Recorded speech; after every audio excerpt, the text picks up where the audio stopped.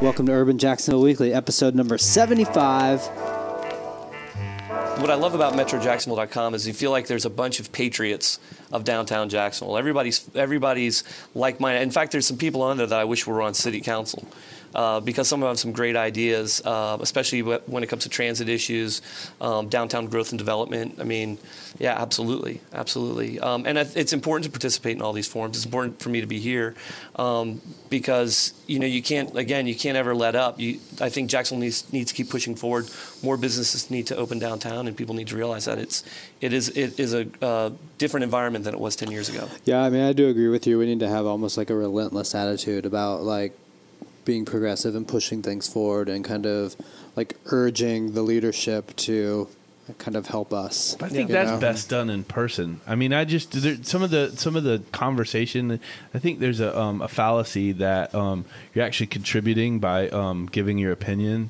And I don't trust message boards because I don't trust people who do it anonymously, which a lot of it is, and then I don't trust that other people have administrative powers to delete or change their own posts or do stuff like that. I don't like that, and I don't think that it represents. If you have a question like what was the one with can downtown survive? Right. What kind of bullshit is that? Downtown. I think barring a nuclear accident, I don't think or attack. I don't think that's even possible. Well, you know what I'm saying? I mean, but hold on. But do I really care what 70 people who've also talking about bringing the Cheesecake Factory to the Landing think about, what's happening downtown? If they want to come down and talk about it at Art Walk or come over and and meet me at these places that I go to downtown, I'll listen. But I don't have time to read, pages and pages of somebody's opinion on it. Personally, not to say that there's not Jay. Yeah. Mine. Did you just flag my post? Yes. No. Well, no, I understand. I understand that absolutely because it is. It's the whole thing with the internet. It's a perfect shield to hide behind and make your little snarky remarks and hide behind your anonymity, as it would be. But at least a discussion is being held. Now, whether or not the title of it should be Can Downtown Survive? That, I think, just plays back into the negative behavior of a lot of people who are born and raised here.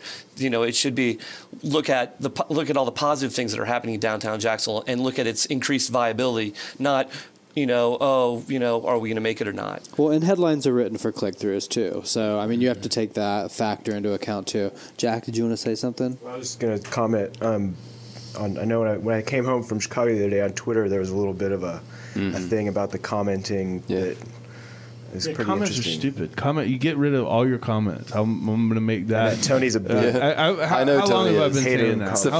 That's the first thing I knew about Tony. He's a comment hater. I'm kind of going towards that side though, because it does get out of control and stupid. Well, it's where it's all going to end up because you have your own publishing, you have Facebook, you have other ways that you can get your thoughts and opinions out, and you should. And if you've got any relevance in this world, somebody will listen to you and or post, or you'll get to see it.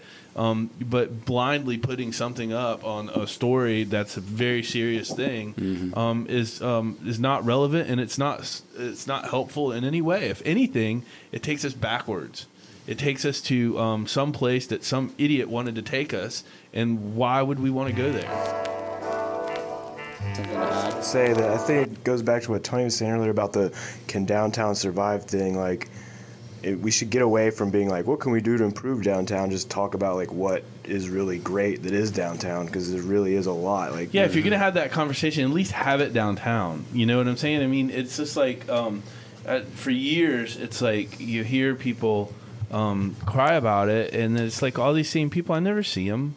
I never see them downtown. They need to come downtown and be a part of it. That's the number one way to contribute. I don't think by talking about it online, this is a personal opinion, obviously, but I just don't think that's actually contributing.